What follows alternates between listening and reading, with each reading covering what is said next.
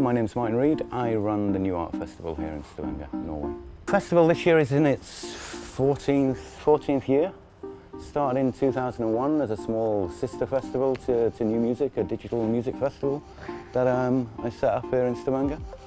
And in 2005 it became exclusively street art, dedicated to street art. It's quite a conservative, you know, wealthy area. There's no real social problems, no real social ills, no problems with unemployment or immigration. It was quite a mundane but very safe town. And of course I'm from, you know, a much different type of background, and the dynamics of growing up in a working class town and then moving to London and being aware of, you know, London, Paris, New York, and then actually living here became quite mundane. So I just wanted really to import some of the culture that I was used to.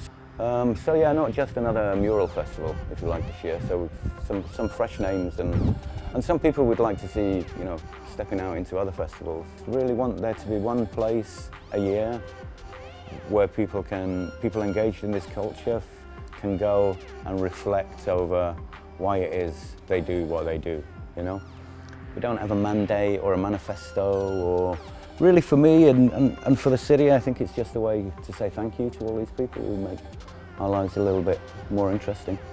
So there's no big agenda with NuArt, or I think, you know, I love the culture with a passion, and would like to engage people with it because I know what art can do for people as a positive experience in their lives. I think it's quite tough when everyone's so isolated that you go and you do your wall and then you go home. But I'd really like this place to become the place where people come and reflect and talk, and I think it's healthy for the culture and healthy for everyone engaged in it.